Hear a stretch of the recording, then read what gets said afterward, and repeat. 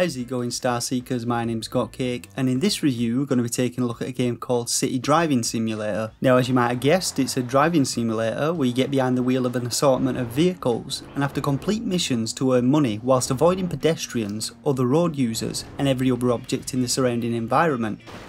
Now, the developer Boombit Games have a back catalogue consisting of free-to-play mobile games, and they released another game called Car Driving School Simulator for Android and iOS. I have a strong suspicion that City Driving Simulator was set to be a sequel to that game, but somehow made the jump to Switch, and evidence to support this will be presented shortly. So after a short loading screen we hit what is considered to be the main menu. There's no music in the game, so it's deathly silent, and as is the case with most mobile games, we have an icon in the top left for the options menu. Opening the options, we see it contains a single toggle called sound, which turns the game's sound effects on and off. So back to the main menu where we can use the arrows to navigate through the available vehicle types, but only the first is unlocked. We need to earn currency through completing missions to buy and unlock the rest, and vehicles increase in price the further along you get. The two counters at the top of the screen show how many of the game's 50 missions were completed and how much gold we currently have. Now, if we try selecting free roam with our unlocked car, we're informed that we need to unlock the luxurious sedan to play it, so instead we hit drive to head into our first missions with the Red Horse muscle car. Here we can see we have 5 missions, each rewarding different sums of gold, and this goes for every vehicle in the game, with more gold rewarded for completing later missions.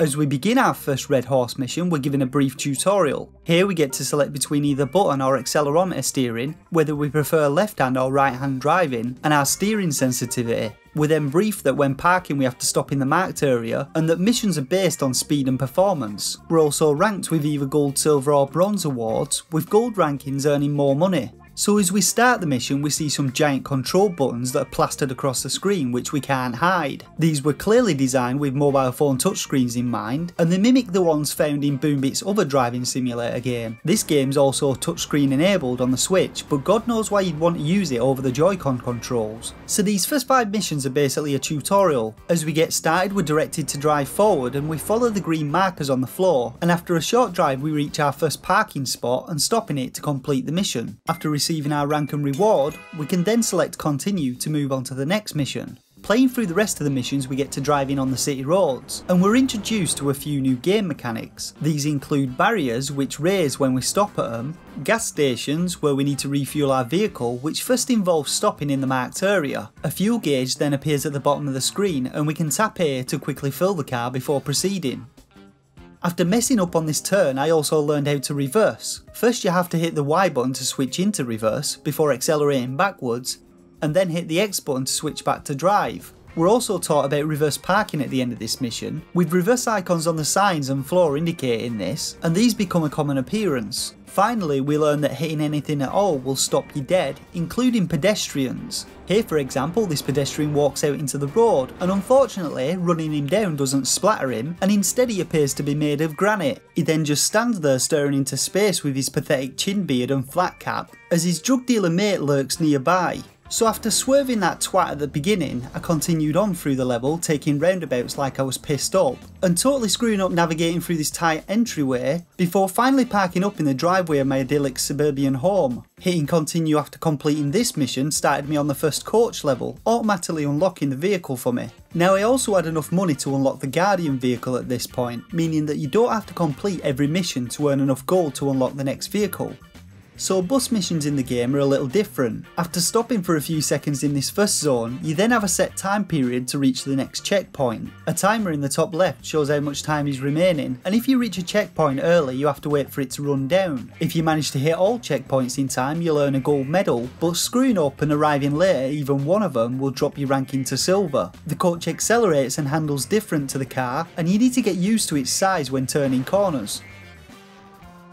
Moving on to our next vehicle, an off-road truck called the Guardian, its missions involve you driving over uneven terrain such as ramps, and navigating through tight winding sections, which is tediously slow and boring. The Guardian's 5th mission is by far the best, where you have to work your way up these storage containers, and I've no idea why all the Guardian missions didn't feature this kind of gameplay. I also learned about the stuck feature in this mission, which activates if you accelerate for a few seconds after getting stuck, which makes the game rewind, setting both your position and timer back about 10 seconds, but this doesn't work if you don't try and activate it straight away.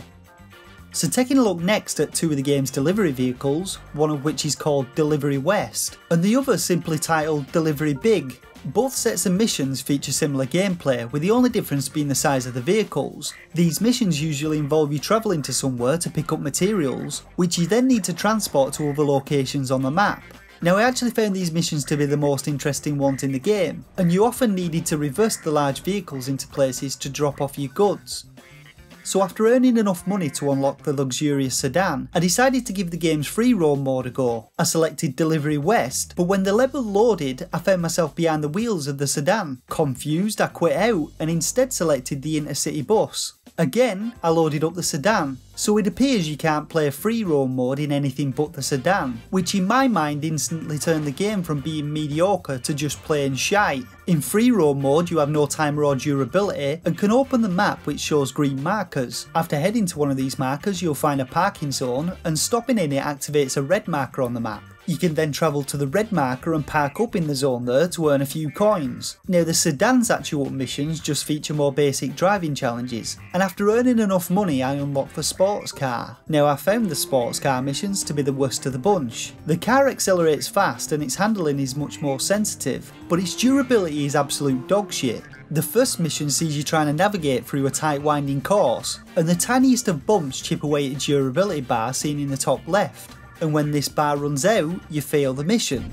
The sports car's second mission is also a little odd, as it's more of a race. You get these big flashing arrows and red X's directing you through the city, and when you touch the final green zone, the race ends instantly. So following my attempts at the sports car's missions, I found my interest in the game waning, and I really couldn't be arsed to unlock and test the final 3 vehicles. So instead I'll just summarise my opinions and gameplay experience with City Driving Simulator. To begin with, I'll say that the game simply feels like a cheap mobile port which is basically unfinished. Despite the visuals not being great, I experienced plenty of frame rate issues and a lot of popping from environmental objects, vehicles and pedestrians. Those big ass mobile phone buttons plastered all over the screen were also just an eyesore. Now the variety of vehicles is decent, but missions take part on the same small map and end up feeling pretty samey. They generally fall into 3 categories depending on whether you're behind the wheel of a car, bus or delivery vehicle, and free roam mode may as well have been left out of the game considering how limited it is. Finally, one major bug I've yet to mention is with the game's steering. If you stay between left and right too quickly, your wheels just lock up, meaning you can't turn anymore and usually end up driving straight into a wall. And this occurs regularly when you're making micro adjustments to your driving line.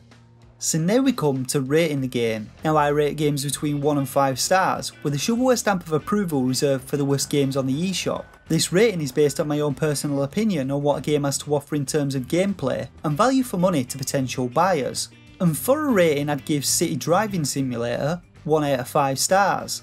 It's clear that the game was destined for the mobile app stores with its mobile centric interface and low quality visuals, and while you can complete missions and unlock all 10 vehicles, the lack of a real free roam mode means you can't actually drive them outside of the missions, and you really aren't getting a lot for your money with this one. So you can get the game from the UK Switch eStore currently with 25% off for £8.09p, or from the US eStore for $8.99, or alternatively you could just save your money and buy something decent.